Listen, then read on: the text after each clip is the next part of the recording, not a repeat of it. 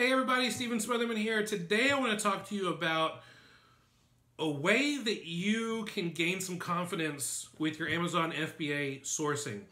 Now, a lot of times when you're just beginning your Amazon FBA business and you're wanting to go out and source for inventory, you might be kind of like, shy about pulling the trigger. You might be worried, what if I make a bad purchase? What if I buy something that doesn't sell? Just know that when you're in the beginning stages of your Amazon FBA business, you're going to make mistakes at the beginning. That's just the truth. Everyone does. Everyone makes mistakes. But today I want to talk to you about a strategy where you can make some mistakes and it won't cost you a thing. And so you can try this strategy on certain items that you're not too sure about, and then you can see the results and you can kind of start to gain some more confidence. So the strategy that I used for this when I was first starting out is using my Amazon account wish list. Now, you might be like, I don't understand what that means. Well, here's how I do it. If you're just starting out, this is a really great way to see if the items that you buy are actually going to be selling or actually are going to hold in price. And this is how you do it.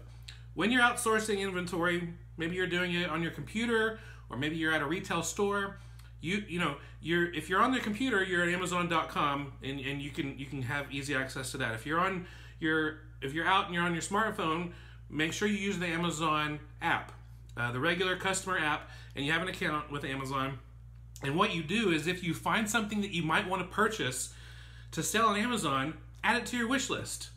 Don't actually buy it; put it back on the shelf, and just add it to your wish list. And then, as some time passes, maybe 3 weeks, 4 weeks, or 5 weeks, you can go back and check on those items to see if they've held their price or if the price has tanked. And this is just an opportunity for you to learn. You might be going through a bunch of Amazon FBA business videos. You might be going through our Jumpstart Amazon course, which is a great course for beginners. In fact, if you want to know more about it, fulltimefba.com/jumpstart will help you get everything you need to know to start a successful Amazon FBA business. But if you are going through that learning process and you just kind of want to test some things out without putting any money into it, just while you're searching for inventory, just add it to your Amazon wish list. And then 4 or 5 weeks later, go back in, and in your Amazon wish list, it will tell you if the price has dropped since you have added it to your list.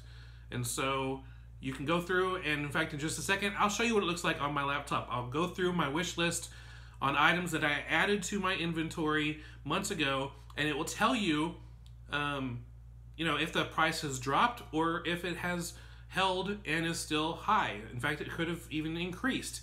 But this will give you a chance to test some things out without putting any money into it. And then as you do this over time, you'll begin to gain more confidence and see, oh, well, that was a good buy, and this was why, or this was a bad buy, and this was why. I had a good feeling about this, but it didn't work out, and I had a bad feeling about this, but it ended up working out just fine. You can kind of dissect those things yourself and figure out these lessons. But this is an opportunity for you to try it out without putting any money into it. So I'll take you to my laptop right now, show you my screen, and show you what it looks like just in my wish list and how things have happened since the past few months. All right, here I am in my Amazon.com wish list, and I'm going to look through some items that I added to my wish list over a month ago. These items were added February 13th, 2018, and I'm recording this video on March 23rd, 2018. So it's been about 40 days or so since I have added these items to my wish list. I'm going to go ahead and take a look at them now, and if there's been a change of the price going down, then the wish list will tell me that the price has gone down, and this will see if the item has tanked a lot or maybe just gone down a little bit. So we look at this very first item, and it does not show a price decrease. Now, there could be a price increase, but Amazon's not going to tell their customers that. So that's still good. The prices stayed the same. Here's this next one. And again, there's been no price decrease. Now let's take a look at this one. There has not been a price decrease, but I can see that there's 2 left in stock offered by Amazon. So maybe Amazon's come back in stock and they were out before. And so I want to do my due diligence and check a few other things to see if this is still good. I can go back and look at it, keep a graph to see if Amazon goes in and out of stock of this particular item and see if I want to compete against Amazon or just pass. Let me scroll a little bit more. All right, this item here, the price has dropped 2% since I added it. That's not a big deal to me, so it's still one that's good to go.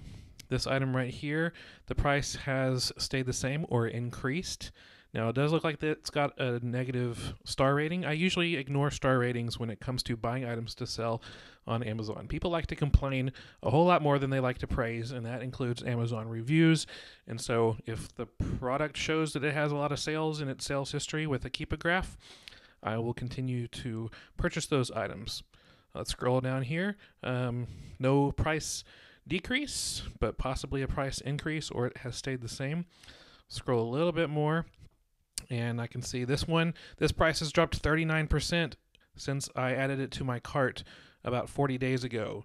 So this is something that is showing the price going down. So again, I can do my due diligence and see if this is a temporary price drop, and it's probably going to go back up again. I use Keepa Graphs to do that. If you are interested in learning more about Keepa Graphs, you can learn how I use them at fulltimefba.com/readkeepa. But so I'll probably pass on that. In fact, the price is under $12. Usually when any item on Amazon gets under $12, I will pass on selling that because there's not much profit left. This item here is still priced really well and has not gone down any. This price has dropped 11%, so I can double check and see if that's a game changer or not. Looks like it probably won't be, and I'll probably still purchase this item. And this item down here is now out of stock. It's currently unavailable. This is an awesome item to be able to purchase to get back in stock. When I'm the only one selling, then I can pick my price, and I pick a fair price to sell the item for and sell it on Amazon. So these are items that I've added to my wish list 40 days ago, and I'm going back and using this strategy to see if the price is tanked or if it's remained strong or even possibly gotten even better. All right. That's all for today. Thanks so much for watching this video. If you like this video, give us a thumbs up. Be sure you subscribe, and so you don't miss out on any of our upcoming free Amazon FBA trainings. If you like this t-shirt, great Father's Day present that I got, you can find the link to that in the description below. You can find links to any of the other things that we've talked about in this video. And be sure you follow us at fulltimefba.com. That's where all of our main stuff is, and we want to make sure that you get advantage of all of our opportunities to learn and take your Amazon FBA business to the next level. Well, that's it again for today. I'll see you guys next time. God bless. Bye.